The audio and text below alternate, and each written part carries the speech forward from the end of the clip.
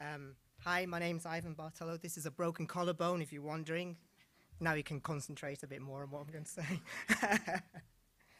So, I'll be talking about importing. Hannah, my colleague, spoke about exporting. I'll talk about importing. The first thing to say really is that if you import from a non-EU country, everything is going to stay more or less the same. The changes come if you are importing from an EU country. At the moment, it's not even called importing. If you're bringing seafood in from an EU country, you're just moving it around Europe. But that's going to become called importing, and all the government notices they already have started to call it importing.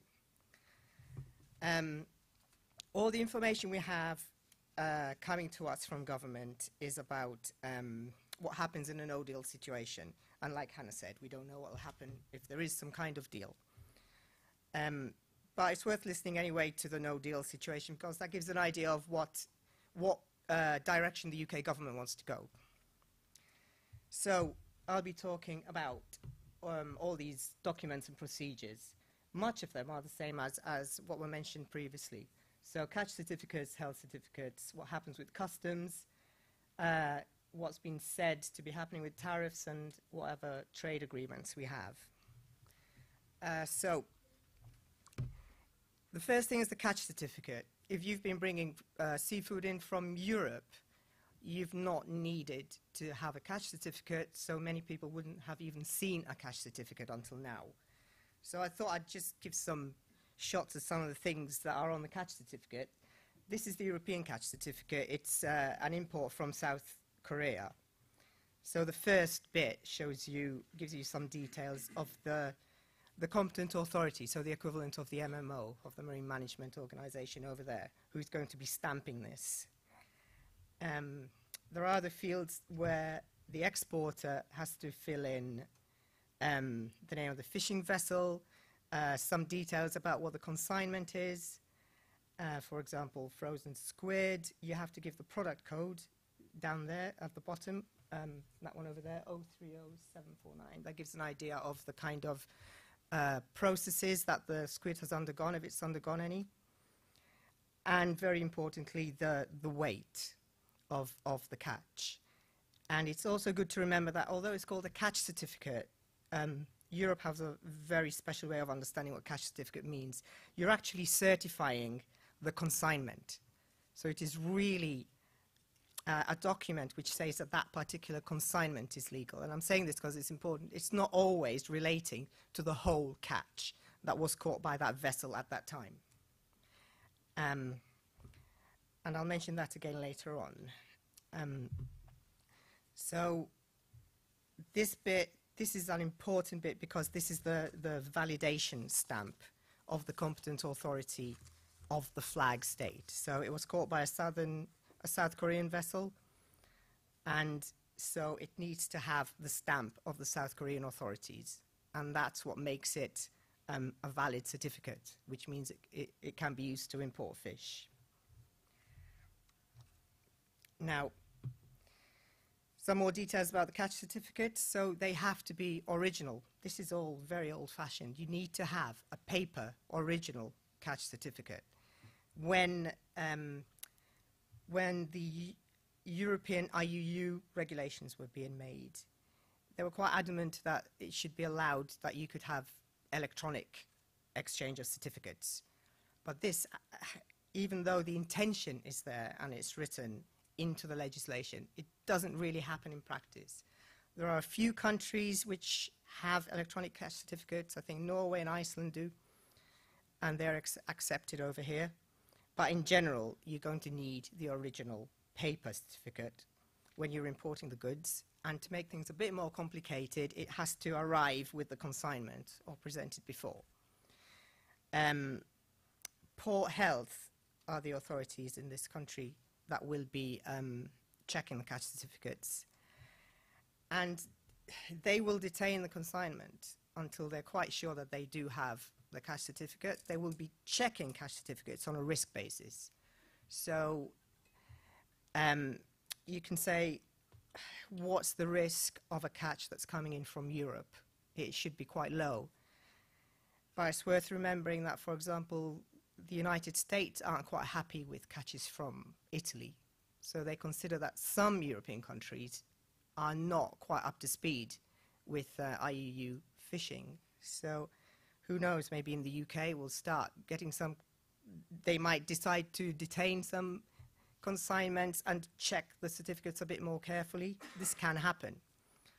So what I'm saying is we can't just assume that because it's a European catch certificate it's going to be waved through. Also, you need to, about having the original catch certificates presented straight away. Now, we've seen some information that's been exchanged between port health, local authorities and the port health authorities.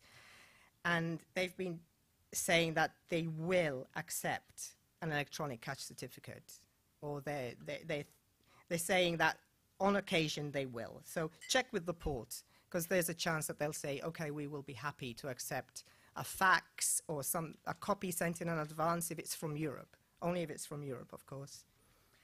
And then they'll let the consignment go through as long as you provide the catch certificate later.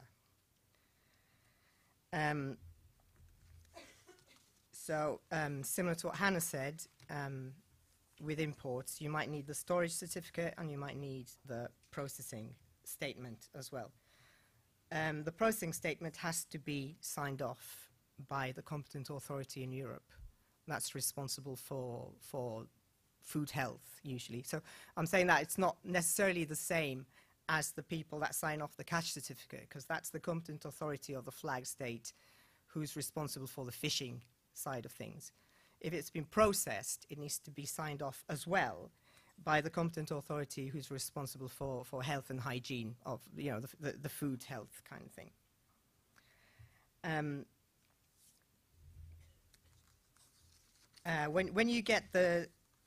When it's processed, it's acceptable to not have the original certificate, the original catch certificate. So usually those are copies that come along with processed food. So that's the catch certificate side of things. Oh, no, it's not. Some are exempt. So the catch certificate is there to check for illegally caught fish. So there are some that don't really fall into that category. So the European Union has decided, you know, we don't need to look for catch certificates if it's aquaculture, freshwater, most of the bivalve mollusks, and fish source. That's only part of the list. I think jellyfish are exempt as well. Cockles that are picked from the beach rather than caught from a boat. So really you need to check with the regulation for the full list of things that are exempt. So the main thing is aquaculture products. So if you're importing aquaculture products, if you're bringing bass and bream from Greece, you won't need any catch certificate at all. We've heard, though, from Port Health, who will be checking the goods and the catch certificates, that if it looks like a fish that might not have been farmed, they will say, you know, if you're saying it's farmed, give me some evidence. So it's important to have some evidence with you if you bring in farmed fish, either on the labeling or on the commercial documents to say this is actually farmed fish, so that you won't be stopped at the border while you're expected to provide a catch certificate. So I'll move on to health certificates now. Imports from non-EU countries, that'll be the same as usual. We've had the suppliers in these non-EU countries saying, can I still carry on using the same EU health certificates that we've always been using? And the answer is yes. You can imagine some of them were quite uncomfortable sending a EU catch certificate to the UK, and it doesn't say it's a health certificate, and it doesn't say it's a UK health certificate. But yes, the UK will carry on accepting EU-style health certificates for the next 6 months, and then they'll look at it again. The other change is that you can't use traces anymore. Traces is the European Commission's electronic system of registering imports for health authorities to be able to check them. The UK has now developed its own system, which is called IPAFS, Import of Products, Animals, Food and Feed System. So that you need to fill in all the boxes on that system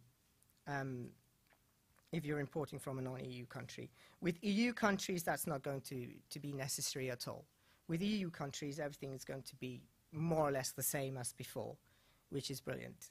So no health certificates. They don't even need to go through a border inspection post.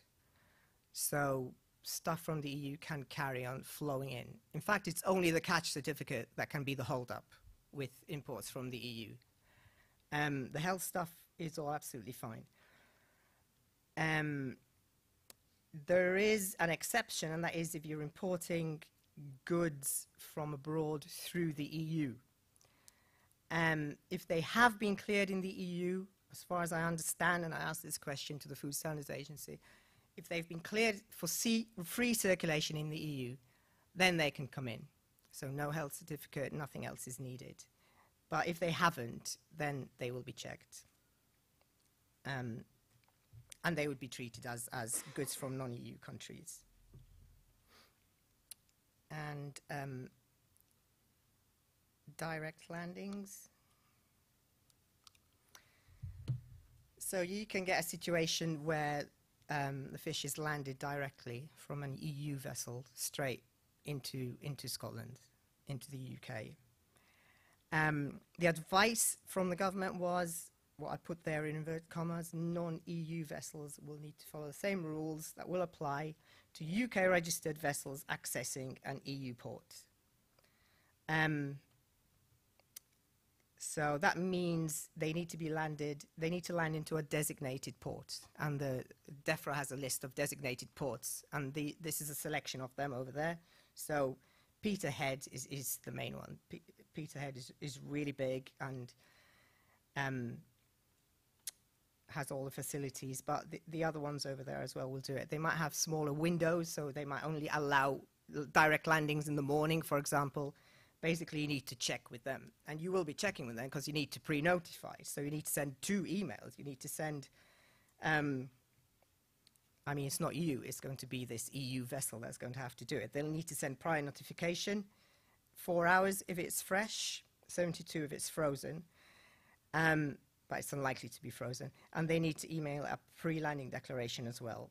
And these are all forms that are available I don't think it's DEFRA's, I think it's the MMO's website. And it contains area fished and the quantity of fish on board. And now I'll move on to customs. A lot of this looks exactly like what Hannah showed before, especially the first 5. But customs arrangements for goods coming into this country are going to be very similar to customs arrangements for that European countries will be using. So again, register for a EU EORI number. So if you've been trading with the EU, you wouldn't have this. If you've been trading exclusively with the EU, so you need to get this. Find out the commodity code of your goods, and Seafish has advice on this on the Seafish website. You can find out the commodity code. The commodity code is important because that defines exactly what kind of goods there are. There are commodity codes for absolutely everything you can imagine. There are commodity codes for, silk pajamas for boys, for example, that kind of thing. Every single thing, washing machine parts, every single thing you can imagine has got a commodity code associated with it. And that then, against it, will be listed a tariff, which will be the rate of duty you'll have to pay when you're importing it. So if you've been bringing stuff in from the EU, you probably haven't had to worry about commodity codes, but now you will. You need to determine the value of your goods. Now, the value of your goods, it's usually quite straightforward. That is what you had to pay for them, and that will be on the commercial documents. But there might be complications. So you need to make sure that you know where you stand with the value. And that's important because you need to put that in the import declaration, and that will also determine the rate of the duty that you pay. You check whether it's restricted. This is only if you're importing things like eels and stuff on the CITES list. When we're talking about seafood, establish the origin of the goods. This might be important if you can get some tariff breaks because of a deal with a particular country, for example. If we have a deal with Israel, for example. So if you're getting stuff from Israel, you have to prove that it's actually from Israel to benefit from this tariff break. Are you eligible for any facilitations? Now, there are lots of ways of not paying the full tariff, and people will be aware of these if they've been importing for a while. And this has to do with getting relief for various reasons. If you're importing under a quota system, for example, if you're importing to process and then re-export, for example, there are ways of not having to pay duty. And also maybe under this section comes the transitional simplified procedures. Now, these are some new procedures that the government has introduced just recently, specifically for goods that are coming in from the EU. So if you're importing from the EU and doing just roll-on, roll-off kind of trade, there's an easier way of importing. Normally, you have to submit a full import declaration straight away with the when the goods come and pay a duty. And your goods won't be released until that's sorted, until you have a declaration that customs are happy with and that you've actually paid your duty. But with this new simplified procedure, everything can be deferred. So your goods can come in, you can submit the import declaration later, and you don't have to pay a duty except later on a monthly basis. So you keep a tally, and then the customs will keep a tally for you, I'm sure, and you have to pay for that. So the other things are customs procedures, code, that has to do with filling in all the paperwork relating to what I said before.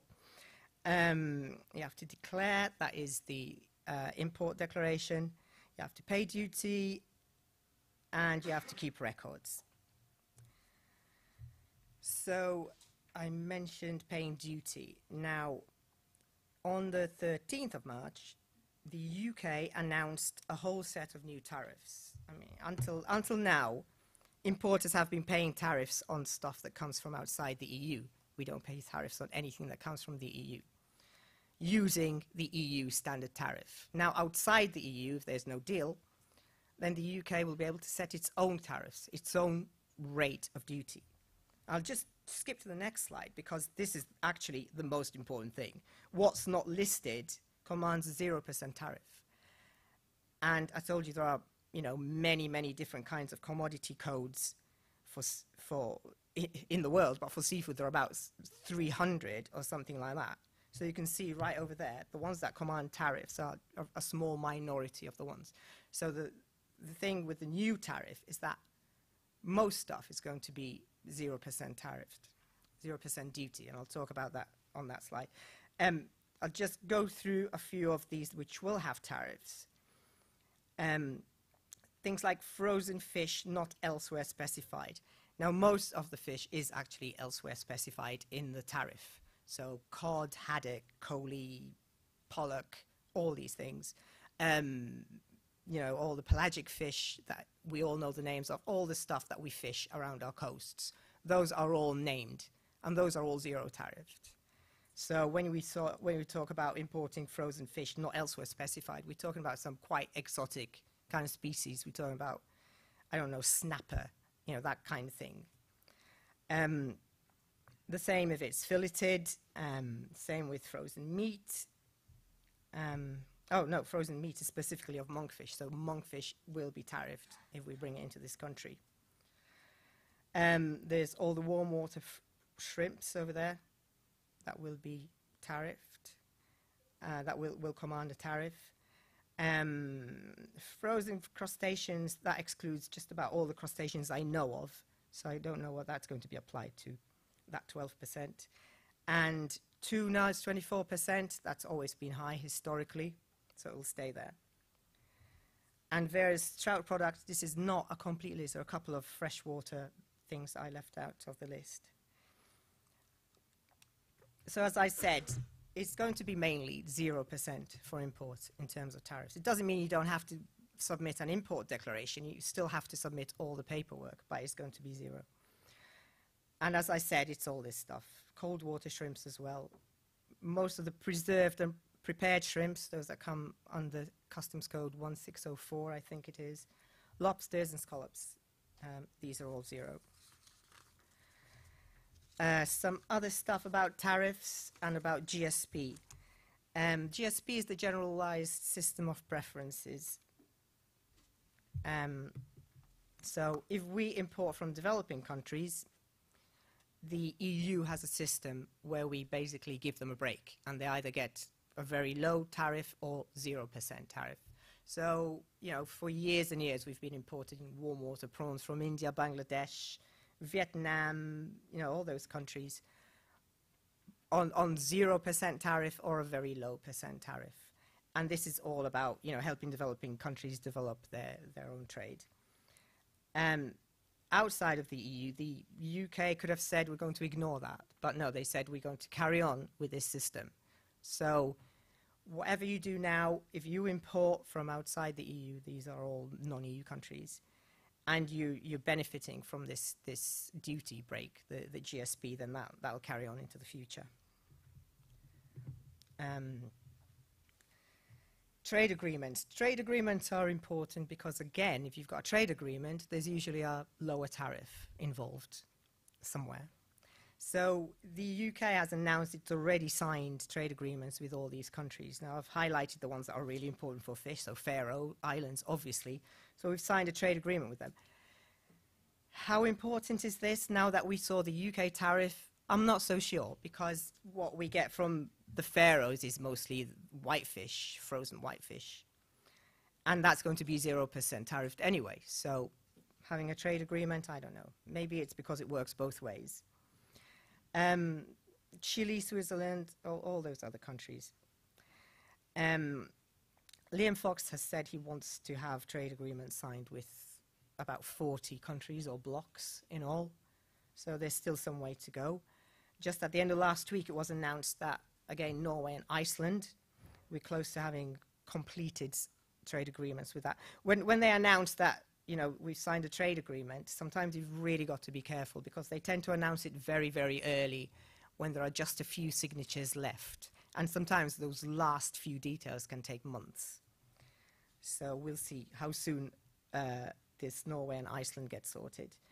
And the UK is working on a number of other arrangements as well. And they're still hopeful that they'll all be ready before we leave the EU. One little thing about quotas. Now, lots of processors depend very much on quotas to be able to import tariff-free. A lot of people depend on those autonomous tariff quotas, the ATQs. Now, again, a lot of these ATQs, they've got to do with cod and haddock and whitefish, and to a certain extent pelagic fish, and they're all going to be 0 tariffed if there's no deal. So there's not really much need for these ATQs anymore.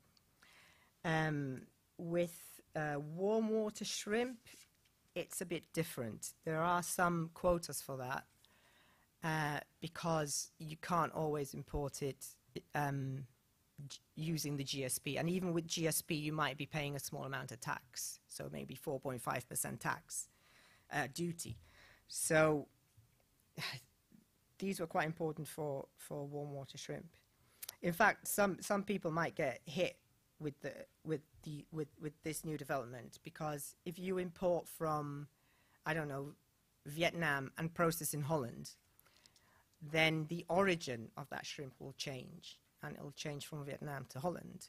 So all of a sudden, you might have to pay whatever, you know, you might have to pay the full rate of duty, because it's not covered by GSP anymore. And warm water shrimps actually did have a tariff associated with them. So that might be a change. There are other tariffs that are not autonomous tariff quotas. They're smaller in volume, but obviously people use them. They are, after all, practically zero. I think most of them are 0% duty. And legislation is being prepared to set them up and to lay out exactly how they're going to be managed. They're going to be on a first-come, first-served basis, but obviously there needs to be legislation to explain exactly how that's going to work. So that's a bit about quotas. And the last thing I wanted to talk about was about the information that we have. Most of what I said and more is available on the Seafish website. So basically you need to go there and look for it and it'll be there. And we're keeping it up to date as well as things develop. So this is what the Seafish website looks like. This is an example of one of the news items that we had very recently that Hannah wrote about catch and health certificates. We have the import and export pages on the regulation bit of the website.